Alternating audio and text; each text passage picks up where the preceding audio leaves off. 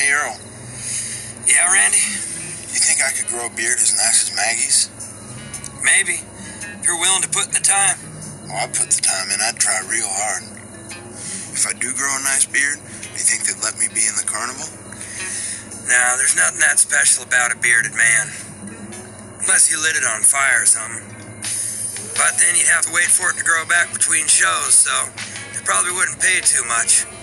They'd probably just give you, like, free snow cones or unlimited Ferris rides or something. Lighting my face on fire? Screw that. Yeah, that's what I think. Good night, Earl. Good night, Randy.